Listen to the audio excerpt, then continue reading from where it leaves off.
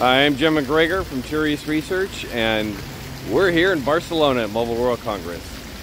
And we're recording some videos of some of the most interesting demos and new technologies that we're seeing, so I hope you enjoy them. I'm here at the MediaTek booth with Debbie Lin at MWC 2023, and we're seeing probably one of the most impressive demos and what I was looking forward to here at MWC. We're going to see a live video call over a satellite connection, basically an NTN connection. This is in 3GPP release 17, and this is the first broadband application we've seen for NTN specification. So, Debbie Lee, take it away. Thank you. So, this is powered by MediaTek, and then this is the NTN technology, follow the 3GPP release 17 specification, and then now we will demonstrate the 5G satellite streaming.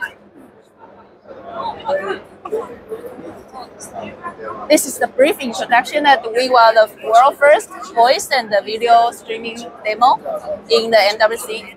And then this satellite phone, it equipped with the both NR, NTN, and then legacy TN technologies. And we work it in the FR1 SN with 5 MHz bandwidth. In a downlink, satellite have one transmission, UE have 2 receiving ports. In the uplink, we use 1 transmission and satellite has 1 receiving. So all the link budget will be followed by 3GPP set 1 parameters. Now we make a phone call through the NTN capable device to a normal TN phone, normal terrestrial network phone. So here, the NTN device, the signal will first pass through the video channel emulator that we emulate the satellite orbit at 600 kilometers high.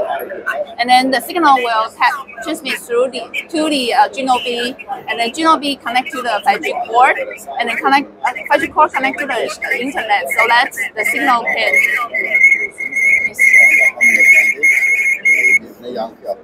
Yep.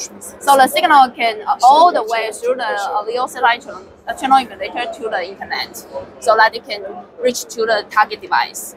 Now this is impressive because I was under the understanding that it was going to support GEO, but this is actually over a LEO? LEO, yep. So it supports both GEO and LEO, correct?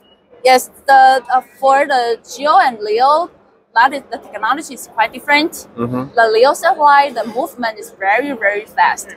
So for 600 kilometer high satellite, the movement is 7.56 km per second. And, oh, okay, that's impressive. And what data rate are we actually getting the signal at, do you know?